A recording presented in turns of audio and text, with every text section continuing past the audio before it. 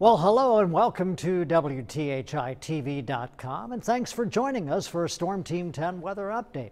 Let's take a look at what we can expect for the remainder of the overnight. Maybe a few spotty showers. That's not out of the question.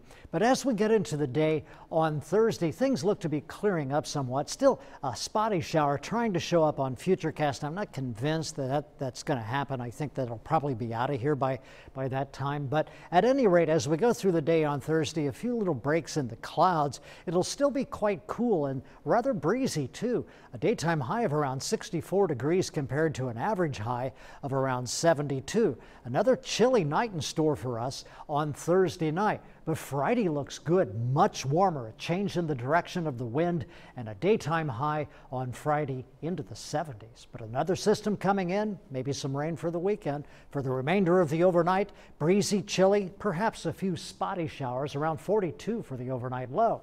And a daytime high for Thursday, 64 degrees, but still rather breezy. And then for Thursday night, down to 45 degrees, not as breezy. And the 7-day forecast, Friday really looks nice with a high of 75 degrees. But another front coming in warms us up to 81 degrees, but brings the chance of scattered showers and maybe some thunderstorms on Saturday, especially in the afternoon and nighttime on Saturday. Hopefully we'll clear out for Sunday. Mother's Day, a little cooler, very pleasant, but perhaps some rain again for the first part of next week. You can always check back with WTHI-TV.com and the latest weather information, or join us on WTHI News 10.